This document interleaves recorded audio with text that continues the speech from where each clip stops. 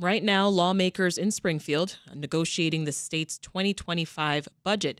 But a watchdog group wants them to know, spend carefully and avoid more tax increases, or Illinois could be headed for financial disaster.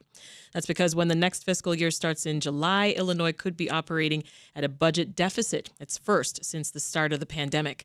The Civic Federation, which is a nonpartisan government research group, analyzed Governor Pritzker's proposed budget, and they have both praise for what they think works and concerns for what they say doesn't, including warning about a financial crisis coming for transit agencies CTA, Metra, and PACE.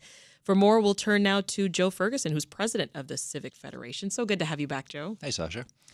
So you're warning about a, quote, fast approaching looming fiscal crisis. Now, before we get to that, as I mentioned, the lawmakers are currently in Springfield negotiating what does and doesn't get into the next budget.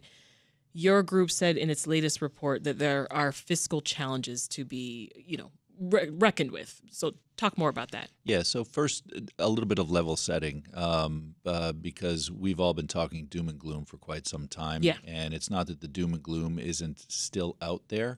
But I think there needs to be some recognition that over the last 4 years, the Pritzker administration has done a number of things that fall well within the heartland of fiscal responsibility. The conversation is had as to whether or not the governor is a pragmatic progressive. Some say he's not pragmatic. Some say he's not progressive. But there's reason to say he is both. He is a fiscally responsible, at least in the way that things have been done, executive right now that is leaning into more progressive policy without retrenchment back to the practices that got us into the deep hole that we are in. Mm-hmm. That hole 5 years ago involved a lot of debt that has been settled, not paying our bills. We were $16 billion behind paying our vendors and creditors and so on and so forth. Yeah. With respect to the regular cycle, that's down to about, depending on how you calculate it, $3 billion. There has been an advanced early payoff of all sorts of debt obligations, some of it the utilization of COVID money for those structural ills. And so we're in a much more fiscally stable place than we have been in a long time. In a sense, I'm sort of saying to folks, look, high school diploma, congratulations. Yeah. It's time for college. And that is sort of dealing with not just this year, which is the first time in 3 or 4 years that we've had to deal with deficit budgeting. Mm-hmm. That has been effectively done through a number of tax and revenue adjustments that puts the governor in a position of a balanced budget. Right. But it's also the case that a few days ago that the governor told the heads of state agencies fined $800 million because we're not sure that we're going to get everything approved in Springfield. So level set, better place than we've been in a while. Yeah. Issues now, bigger issues in the future. And we'll get to some more of those positives, but let's start with the issues. As I mentioned, that fast approaching looming fiscal crisis that the CTA, Metra, and PACE, you say, could be facing.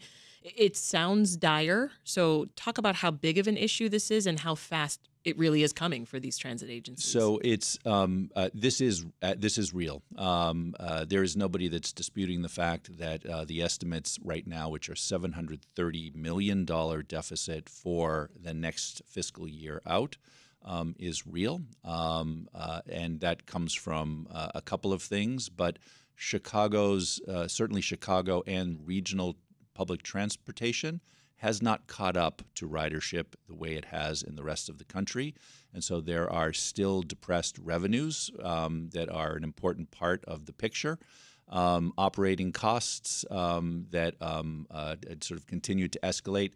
And what the Civic Federation has done, and not alone, was the first in a sequence of events in the last few weeks, has said, look, this crisis moment, never let a crisis go to waste, is what Rahm Emanuel always told us, is a leverage moment.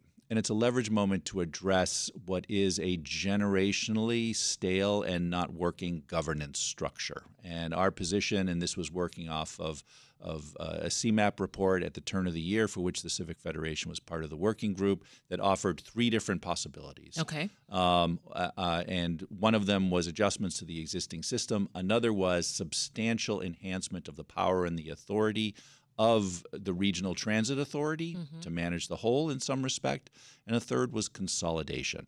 So if these changes don't happen, what does that mean for frequent transit riders? What it means is there's, on the basis of recent past history and poor performance on recent past history, there's not necessarily a reason to think things are going to get better. Transit financial issues aren't the only thing in this analysis, Joe. What else did you look into? So the main objective is to actually analyze the current year budget proposal. And in addition to a number of the positives that we noted, we looked at the particulars as to how the administration was proposing to balance the budget this year.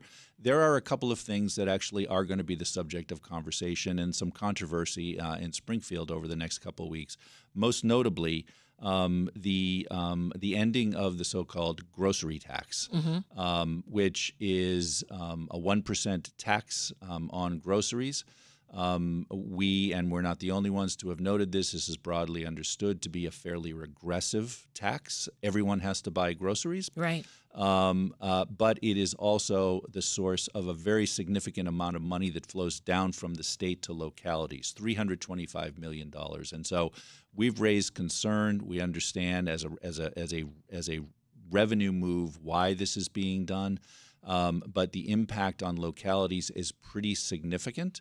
And one of the things that I intend to be having the Civic Federation looking at going forward is the relationship between governmental budgets. What we tend to do is look at each one of those siloed on its own terms and not very much focus on, one, the composite picture, and two, what the impact of one, especially the state's budget is on localities. Yeah. And of course, as we alluded to earlier, it isn't all bad news in this report. You had some praise for the state of our finances, specifically the state's resilience before and during the pandemic. Yes. Talk about that, some of the challenges that you saw the state overcome financially. So all governments receive some form of flow-down subsidy, Recovery Act money, COVID, and immediately after. How that money was used really has a lot to do with the fiscal stability and health of governmental bodies. And what the Pritzker administration did was utilize a lot of that money to actually address structural ills. Money that is owed. Some of the money was devoted to program to address people in situations that were affected by COVID and the impact of the economy. But a lot of it was directed to addressing or speeding up the payments of debts that actually constituted real-time pressures on the state. And one of the consequences of doing that, whether it's pension debt, whether it's past due bills, and so on and so forth, one of the consequences is a sequence of improvements to the rating, to the bond rating agency's assessment of the state. What that in turn does is it makes it less expensive for the state to borrow. Money needed going forward for various purposes, but it also signals a healthier climate overall to businesses and otherwise to say, hey, look, this doesn't look like the free fall situation it might have looked like a couple of years ago, and this may actually be a safe haven, coupled with the governor's very proactive lean into green technology, next wave economy stuff. Those things all come together to paint something of a hopeful picture. So we talked a bit about Governor Pritzker's proposed ideas for these tax revenues to sort of help offset the expected deficit. One of your recommendations in the report, Joe, is for state officials to develop a tax structure for a sustainable future. So what we tend to do, and it's natural at all levels of government, is we tend to create budgets at the margin on the basis of last year's budget, on the basis of the problems that they continue to carry forward with. My earlier mention, we're graduating from high school right now. It's time to take college courses, really goes to addressing larger structural holistic issues.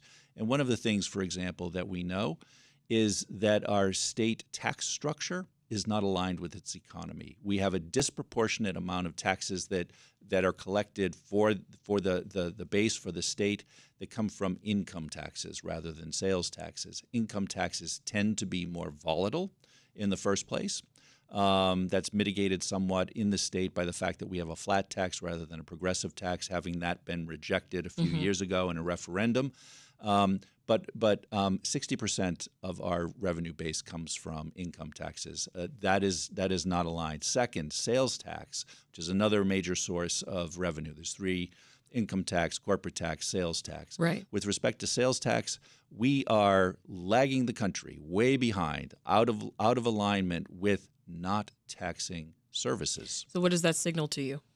That signals to me that what we do is we put incredible pressure on the other forms of taxes and are not availing ourselves of an opportunity. And, it's not a firm position. It needs to be examined, but it is time to examine the fact that if we broadened the base that we tax, we can lower rates, make taxes in the state more progressive, less regressive.